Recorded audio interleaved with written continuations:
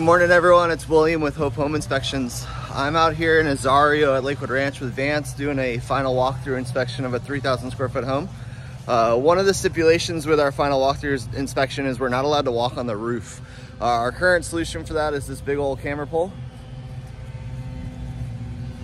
We just walk it around the house, get a bunch of pictures. Soon though, we're gonna be rolling out drone. All of our inspectors are getting FAA certified. We'll all be licensed commercial drone pilots, and we'll be tackling all of your pre-drywall, final walkthrough, year warranty houses with drone inspections of the roof.